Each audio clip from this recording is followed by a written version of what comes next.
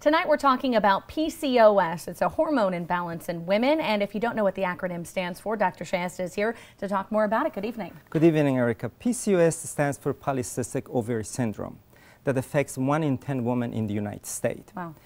What's the problem is that in these women, their ovaries produces androgenic hormone. Those are male hormones such as testosterone, too much of it. And when that happens, if you look at the structure of the ovaries, this is a normal one. But when too much testosterone is produced, that prevents ovulation and release of the eggs. So instead of being released regularly, they form a cyst, and that's what you see over here, polycystic ovary syndrome. You talked about 1 in 10 women can have this disease. What causes it? That's a good question, actually, Erica. We don't know exact cause of it, but quite few research shows one of the major contributing factors for PCOS is insulin resistance.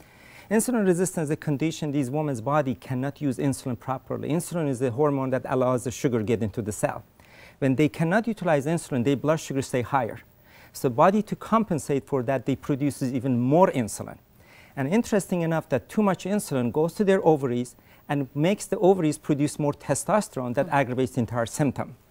And insulin resistance also causes another problem, Erica, that causes significant amount of weight gain. And most of the weight gain in these women with PCOS comes in the belly area because of insulin, and also testosterone just pushes the fat into the belly area. And also most of them have a difficulty to lose weight because as long as insulin is high, very difficult to lose weight. Doesn't mean that they cannot, but it's very more difficult in PCOS patients. Is this something that people are born with, or is this something you can develop when you have issues like weight gain or insulin resistance from other parts of your life? Actually, what happens that most of it happens after menstruation start. Okay. And sometimes genetic history happens. But one of the major things that happens actually is insulin resistant. As more weight they gain, they aggravate the situation and triggers that. And also most of these patients have a pre-diabetes situation, which can lead to type 2 diabetes. And as I indicated, when the body produces too much insulin, leads to production of too much testosterone that causes symptom of it, such as acne, facial hair, Erica, hair loss we see over there, irregular periods, and even infertility. And also in most of these patients, because of abnormal sugar that up and down, they have a significant amount of craving for sweets and starches, which aggravates the situation. More starch, the sugar they eat, more insulin to produce. Not only they gain more weight, but also produce more testosterone, aggravates it.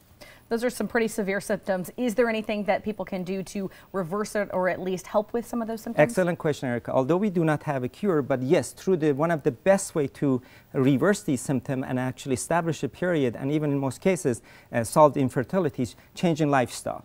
Erica, it's very critical these patients follow a certain diet is especially designed for PCOS patients. Sugar is limited significantly, a lot of fresh fruit and vegetables, and plenty of protein every meal to stabilize that sugar that brings the insulin down.